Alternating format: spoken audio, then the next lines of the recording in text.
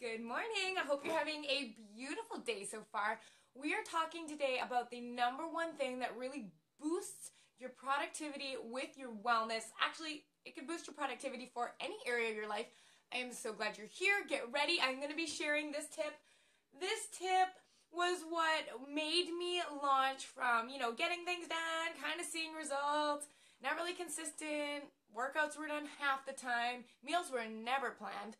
This was my life until I really nailed down this one ultimate productivity rule I'm going to be sharing with you guys today. Thank you so much for joining me here. My name is Tanessa Shears. I am a personal trainer and I am a wellness coach.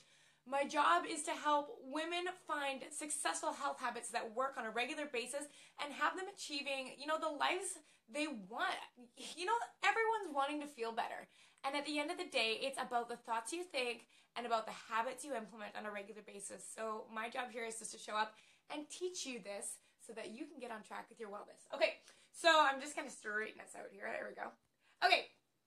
So here's the big tip, and then I'm going to go through a reason why this is so important, and then I'm going to give you 4 actionable strategies on how to put this into place right now. Okay, so my rule is go to bed every day with a plan for the next day. Go to bed every day with a plan for the next day. So I can tell you for a 100% fact that the clients of mine that schedule in their wellness, and you guys, if you've been following a lot of these tips and videos I've been sharing with you, you will know I say this over and over again.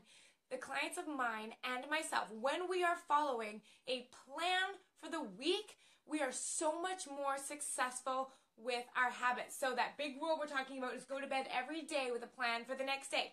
So I'm reading a book right now. It's called High Performance Habits by Brendon Burchard. Give me a heart in the comment below if you've heard this book. It's on your reading list or you've read it already. So basically, this book has talked about the fact that all people that are high performing in their lives, and it doesn't matter whether it's their career, their relationships, their health, they all have these 6 habits in common. And the degree to which you're successful doesn't have anything to do with your age, your gender, your race, your socioeconomic status. They found that there were 6 habits that were consistent across all high performers in all industries and all areas of life. And the very first habit that they talk about in this book, High Performance Habits, is seek clarity. Seek clarity. So what that means is that you have a clear vision for who you are, what you want, and where you're going with your life. And when I read this, it made so much sense why my habit of going to bed with a plan for the next day was so effective, because essentially when you wake up in the morning with a general plan for what you want to do for the day, essentially you are seeking clarity on your day. And when you have defined goals, defined outcomes, and clarity on what you want with your health, whether that, be to fit into a certain size dress or to start eating better or to get to sleep on time at night. If you have clarity on those goals and those habits, you are way more likely to achieve them. So if we're talking about seeking clarity and going to bed every day with a plan, that is going to change the game. And so one of the other things I want to talk about is the importance of planning is because it helps you develop consistent behaviors and patterns. So let's use the example of maybe you're wanting to fit into a certain size dress coming up or something like that. So how you get to that goal, that body shape, that wellness lifestyle that you want, how you get there is essentially how you stay there. So if you know that to get into, the body shape you want, to be exercising regularly, to be eating well, the effort that you put in to get to that goal is how you maintain it. So if you are doing something that you can't sustain on your calendar long term, you likely aren't going to be able to maintain the outcome of that goal when you get there. So let's do something really concrete. So the goal, maybe let's just do something we can all really understand. A goal to lose 10 pounds. And in order to lose that 10 pounds, you need to be able to be aware of your thinking around your food. You need to be able to eat healthy and make good choices. You need to stop overeating if that's what you need to be doing. You need to be exercising 4 to 5 times a week. You need to be optimizing your sleep. if these are the things that go into this 10-pound weight loss, these are the things that are going to be on your schedule for the life as long as you want to maintain that weight loss. And this can go the same with any habit you like, whether that be, you're growing a business or you're raising children. The effort that you put into the process is the same effort it is going to take to maintain the outcome. That is why you need to have stuff scheduled for success. All right? So we're going to go through 4 things really quick. This is our 4-step action plan that you can implement today to help you go to bed every day with a plan for the next day. So number 1 is I want you to choose your planning method. So everyone's a little bit different in how they like to plan. I'm actually a paper and a digital planner girl, and it really just depends on what I'm planning. And if that's something that's interesting to you, is how I do my day-by-day plan specifically, leave me a comment below. Tell me that you want to see a detailed video on how I do my planning, and I can definitely do one of those. But essentially, I want you to choose your planning method. So you can choose a notebook. You can choose, just a planner, just a regular, the agendas you get. You can choose to do, Google Calendar, the calendar that goes on your phone. Any of those works for me. So step number 1, choose your method of planning. Number 2 is I want you to select your planning time. So I know that we said go to bed every day with a plan for the next day. So if you have a lot of variation in your days, meaning maybe you have people that rely on you regularly and their schedules are irregular. Maybe you have kids that need to be picked up and dropped off. So maybe you need to do your planning the night before. If you have the option, here's what I'm going to recommend. I would highly recommend you choose 1 day per week to do your planning for the following week. And of course, this has to be if your schedule allows it. But what I like to do is I like to choose either a Friday or a Sunday. Here's a big hint. Never plan your week on a Monday. Never plan your week on a Monday. You want to start Monday with an exact outline of what you need to be doing each day that week. So I always do mine on Sunday nights. I like to sit down, but if your schedule is super variable, then I want you to be doing it at least the night before so you have a very clear plan of the important tasks that need to get done that next day. So step 1, choose a method of planning. Step 2, choose a time of day and the day of week that you're going to plan for your habits and activities that are going to get you towards your goals. Number 3, I need you to block in all of your major tasks that are relative to your goals. So let's go back to our example of, wanting to get into a certain dress size. Maybe it's for your birthday coming up or a holiday event. So if this is the primary goal you were going to focus on, what you were going to do is you're going to look out over your week and you have your idea of what you need to get done. So maybe you need to get in your 4 workouts. You need to be planning an hour for your meal planning, an hour for your grocery shopping. All of these things need to come together. So what you are going to do then is put those things in first.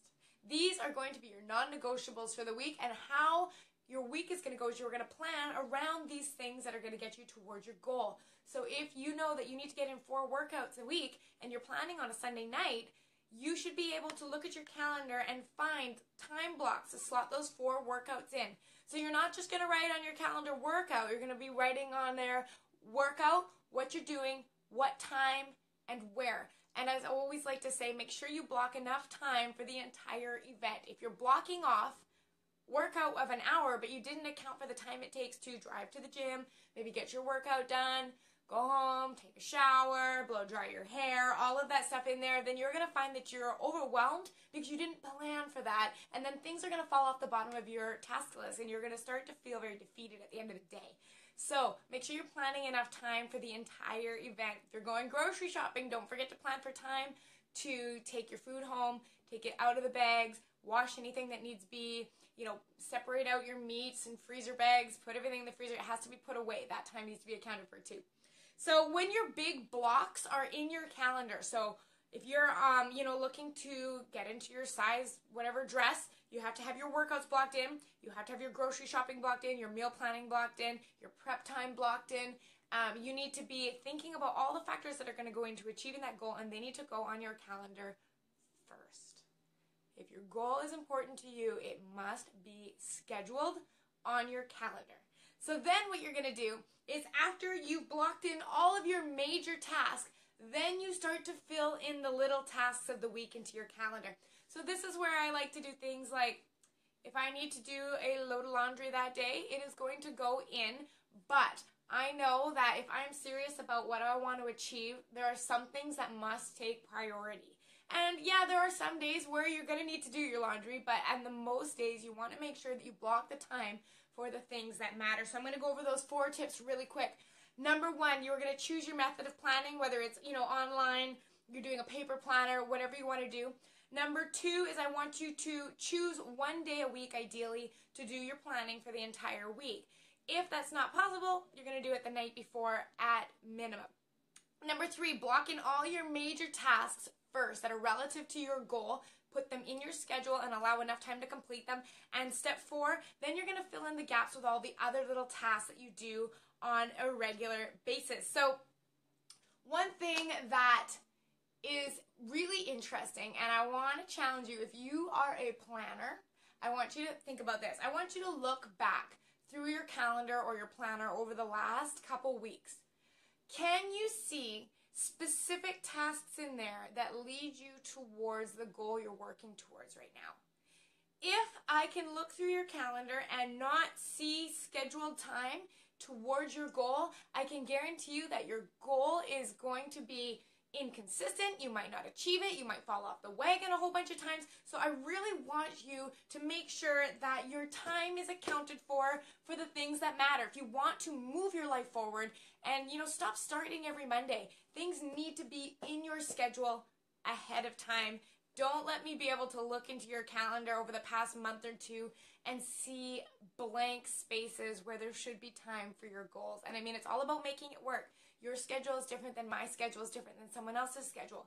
So we all just have to follow these general 4 guidelines I gave you and fit in time that works for you. And if you only have 20 minutes to do a workout, that's okay. 20 minutes of a good solid walk or doing at-home exercises is always going to be better than skipping it entirely. Here's a secret. Exercise is cumulative in bouts of 10 minutes or greater. Did you know that? So if you do 10 minutes in the morning, 10 minutes on your lunch break, 10 minutes at night, it's actually equivalent to a 30-minute workout. So this is something that you can start to implement if your schedule is super tight. So I want you to live by this mantra this week. Go to bed every day with a very clear plan for what you want to achieve tomorrow. So I want to ask you right now, are you going to go to bed tonight with a plan? And what is the number 1 scheduled priority on your list tomorrow that you need to get done to move the needle forward in your health and wellness? I'd love to hear about it. Leave me a comment below, and I will see you guys later on this week. Don't forget, I am doing my very first Black Friday to Cyber Monday deal. I am sharing exactly how I do all of my meal planning, and I have packaged it into a really cool little mini course. I'm selling it for 80% off. It's only $9. You're getting all the recipes that I actually am cooking in my household on a regular basis. So is my grocery shopping system. So keep your eyes out for that. There will be an email going out on Friday morning, and the link will go live Friday morning, so you could get your hands on that. And I will do anything that you need to get you meal planning. So let's work together on this, you guys. The link will go live on my Facebook and email on Friday morning. Have a beautiful week, you guys. Let's get planning and wake up tomorrow with clarity on your day. Take care. Bye.